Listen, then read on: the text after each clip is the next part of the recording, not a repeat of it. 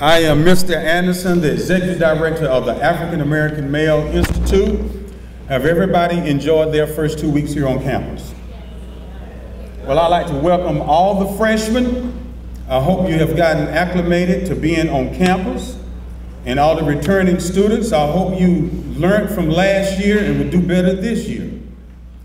Our program, the African American Male Institute, gives programs each semester, and we do it campus-wide. So today is our first program. We met one day last week on Tuesday, and these young men have put together a wonderful program. So we are going to go by the program. Just sit back and relax. We're only going to spend just a small portion of your time and enjoy it.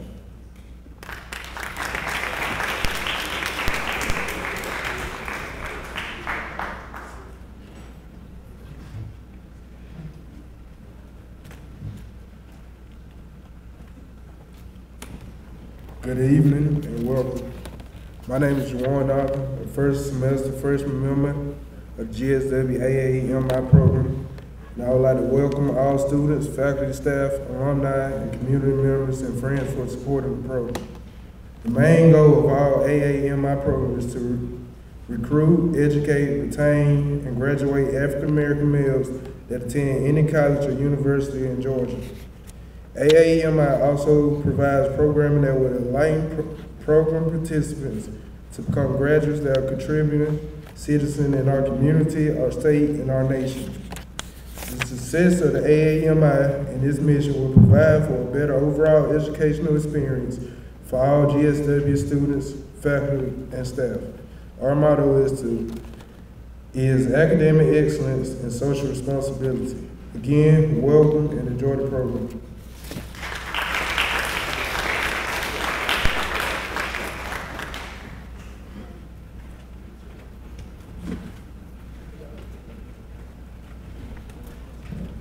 Good afternoon. My name is Chris James, a first-year freshman, member of the Georgia Southwestern AAMI program.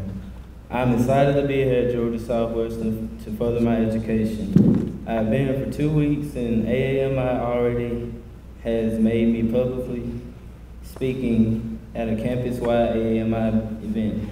That's because AAMI expects its members to become well-rounded students and graduate. Also, I have enjoyed my newfound friends, my classes, and my instructors. Being a member of AAMI has taught me that I truly am the one responsible for my education with the guidance and teachings of my professors. My education and my goal of graduating is the most important thing in my life right now, and I accept that responsibility with dedication. I surely will be tested by my professors academically, but the tests that I will face outside of the classroom in general are tests that will determine my character and my overall success. With the motivation and leadership of the African American Male Institute, I have the nurturing to make this academic year one of success and enlightenment. I am determined to fulfill the motto of AAMI, academic excellence and social responsibility. Thank you.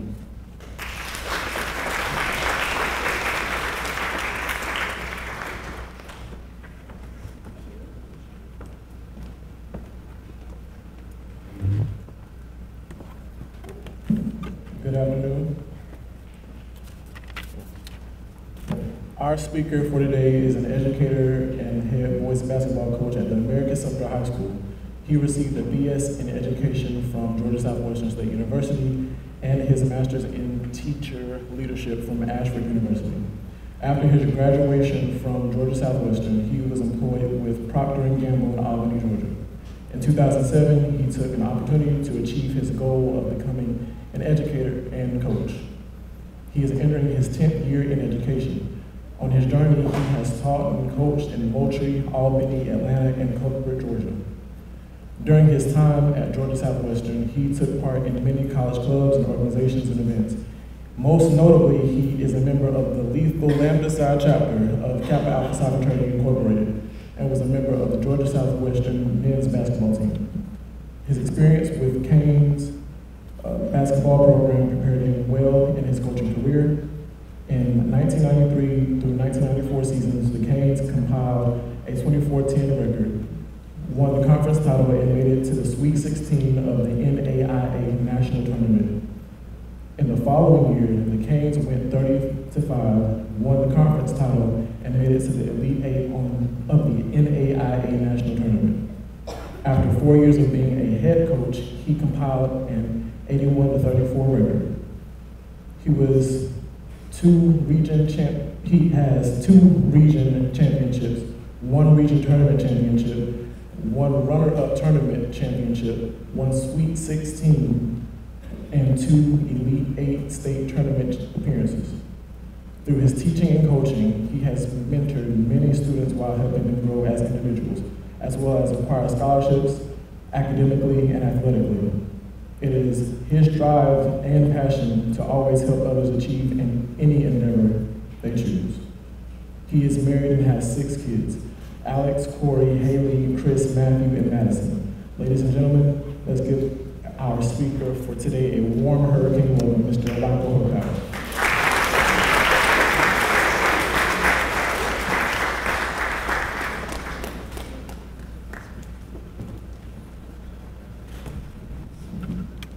All right, good afternoon. Now, I'm not going to keep you long because I myself was a college kid, and I understand there's free food available. And I know, one, I'm here for that, all right? And I know, two, you got somewhere else you got to be. But I do want to, tell you a little bit about my college experience here at Southwestern. All right, so bear with me a little bit. I'm going to give you some free game. That's what y'all young folks say, right? Put you up on game? All right. Put you up on some game.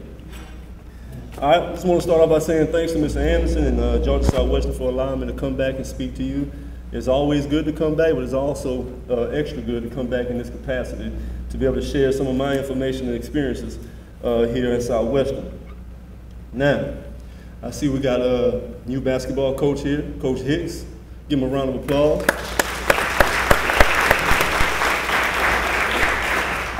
I met Coach Hicks some time ago in Columbus. He probably don't even remember. I was coaching at Randolph, and we kind of sat down and chatted a little bit. Great guy, great coach, and he's going to do well here.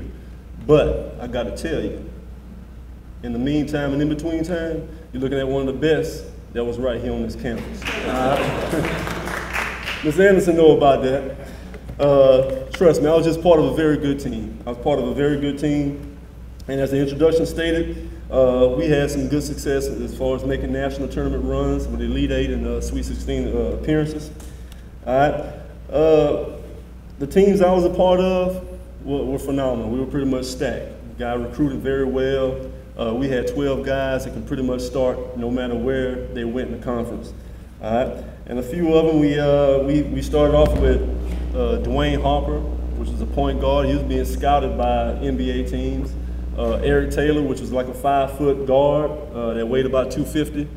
I don't know if you could sit there and make the analytics on that and structure and height, but to kind of give you a little synopsis of it, every tournament or every game that we went to, people had donuts. Say, Eric, you want one? We got something for you to eat. I was joking on him because he was a short guy and he was like a little roly-poly. But he could shoot it. He could shoot it better than Steph Curry. I know none of y'all know about Steph Curry, right? Golden State Warriors? No? Yeah? Okay, we got my guy. He's with me. All right. So we had a tenacity and a grit that made us want to annihilate our opponents. We sharpened our skill set daily and practiced against each other. And we practiced so hard and pushed each other so hard that our games were actually a walk in the park. We look forward to games because it was a much needed break from the warfare practice. I can remember waking up sometimes at night just being sore from practice, and athletics wasn't like it was back in the, like it is today, where you get an ice bath and all that. You just had to grit and bear it. If you were hurting, coach don't want to hear it. If you want to act like you hurt, you're not going to play. If you don't want to play, that's what we're here for. So it was a different experience. Me, Dwayne, and Eric, we kind of led the team as far as scoring going, but we was comprised of a bunch of other characters. We had Corey Davis and Marcus Jackson were some leaders, senior leaders on that team, and they were excellent. Roy Moody was a shooter that was sparkles off the bench.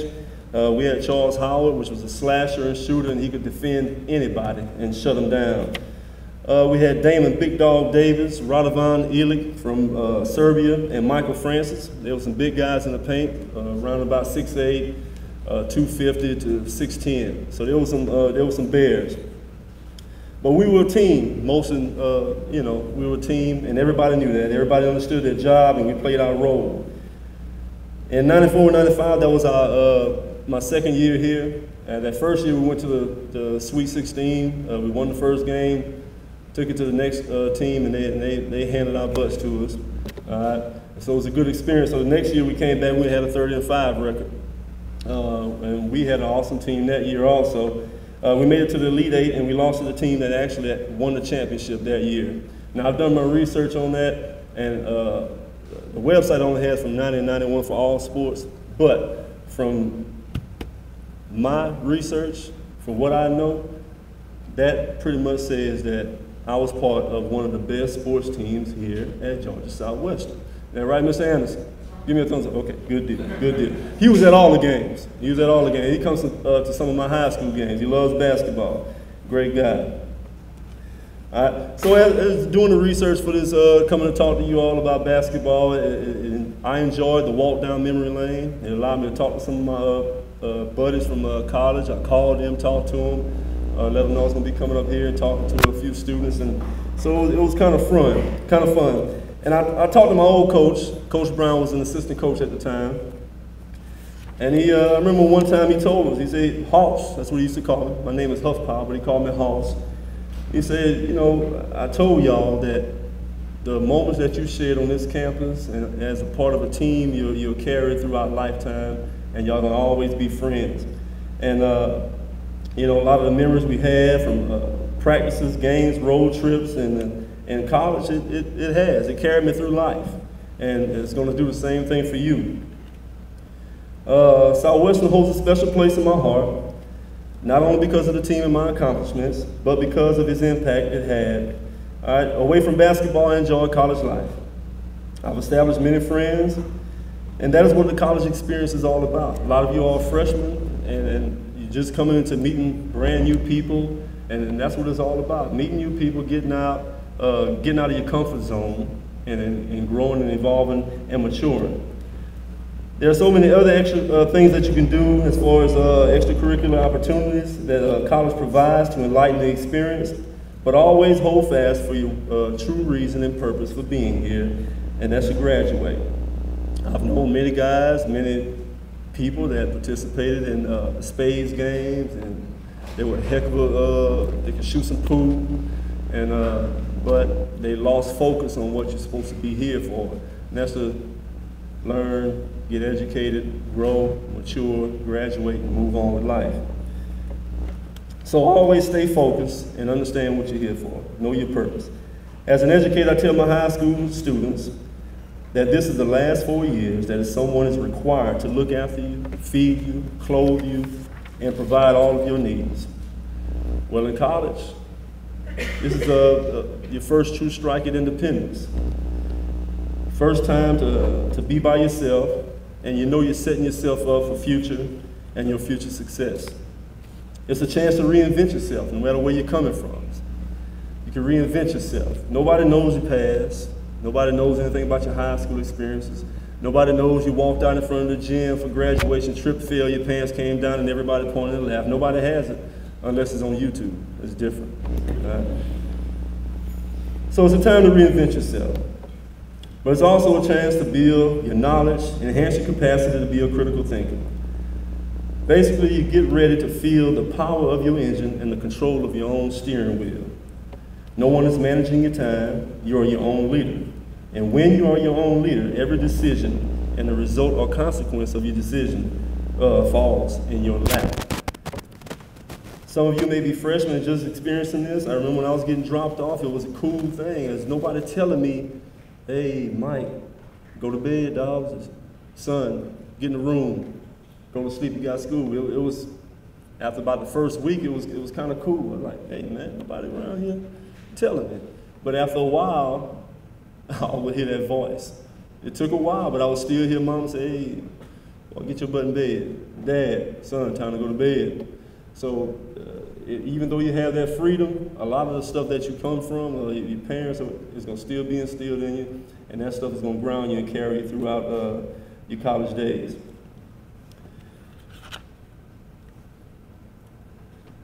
Southwestern is still a blanket of security for you in certain ways because it is such a small, knit community. And even with enrollment being up, it's still a small community feel to the university. All right? And that's that kind of stuff that's going to help you and enhance your experience here.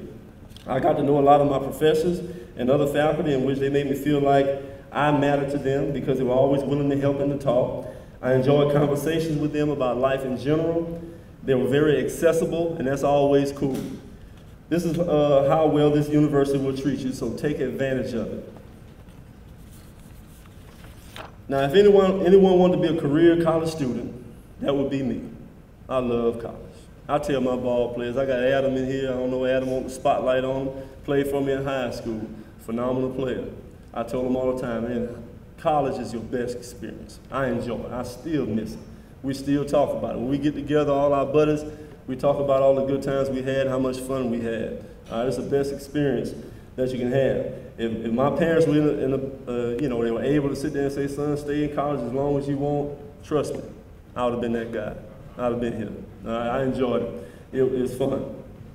But with that, you got to move on. All right? So with that, there are some things that I personally believe that you should obtain from the holistic experience of the college experience, all right?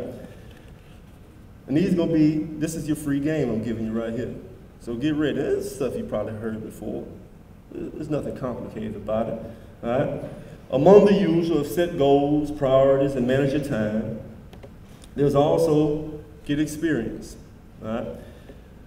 There are many groups and organizations on campus in the community. Join them, be active, get out and meet people. I joined Camp Alpha Psi in my college days, and through the fraternity, organizing, volunteering, and mentoring was an excellent way for me to develop my skills to be effective in my field of education and coaching. All right, find your passion or purpose. What drives you?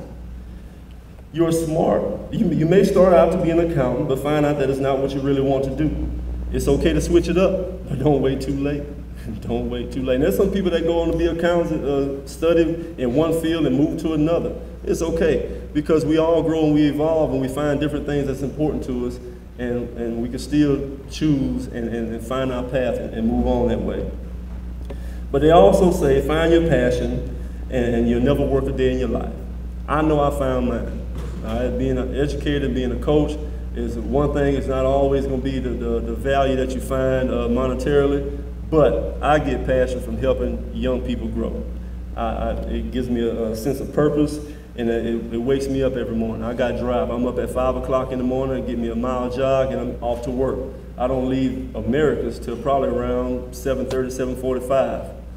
So I'm here pretty much all the time, providing not just for ball players, but for every student. I run an after-school program. I mentor, I do everything I can, but it's that drive and that purpose that keeps me going. So find yours, whatever it may be. Also develop an entrepreneurial spirit. This here is golden age right here with social media and all this other stuff that y'all can do. Develop your strengths, ideas, and desires, and turn them into something that can be profitable for you. I have a fraternity brother that graduated right here from Georgia Southwestern. He started right here with event planning and everything, and now he owns his own business and flies pretty much all around the world doing just that.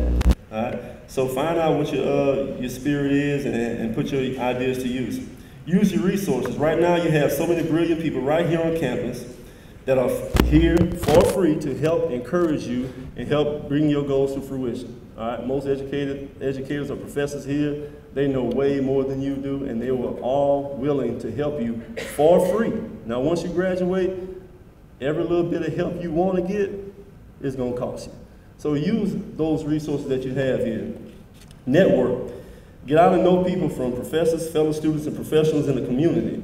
The relationships you develop in college will last a lifetime and will assist you later on in life.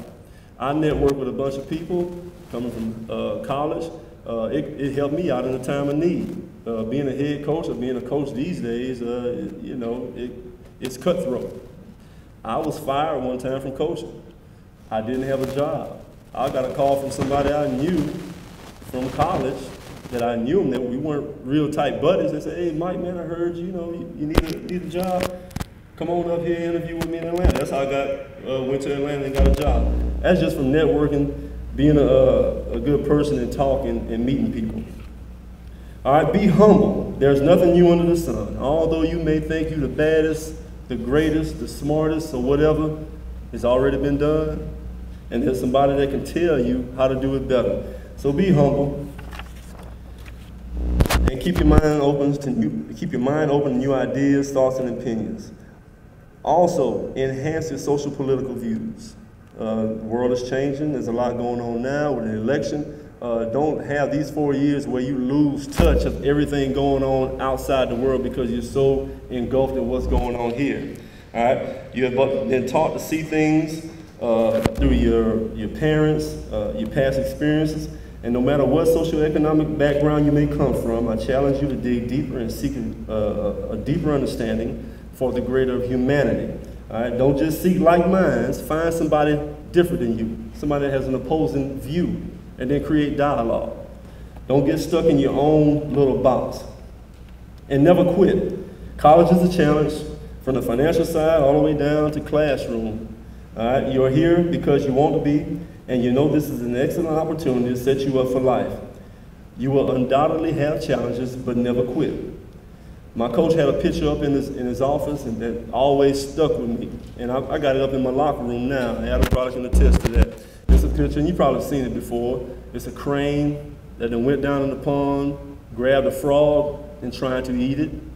But the frog is stuck in the crane's mouth, but he has his arm out, and he got his hand around that crane's throat. Never quit. And that's all it says on the bottom, is never quit.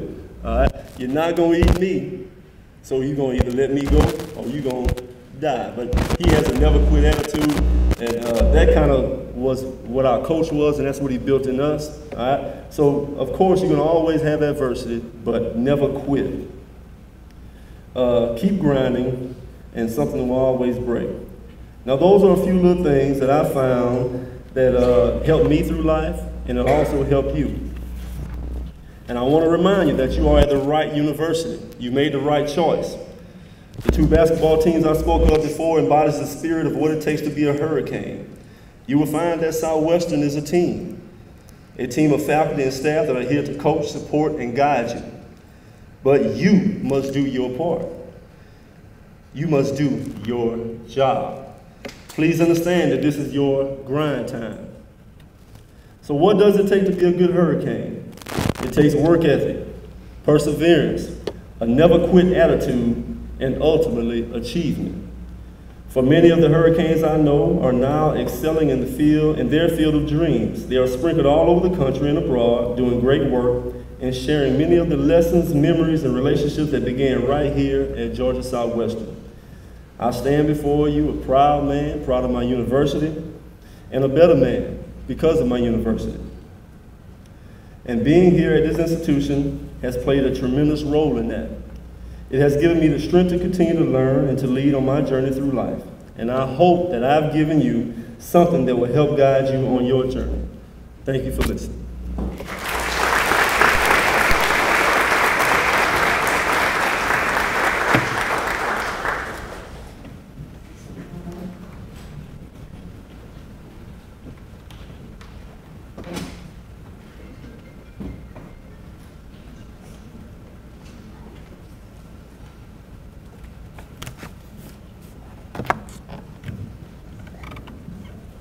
Let's give Mr. Hoffpauir Jr. another hand for such a wonderful speech.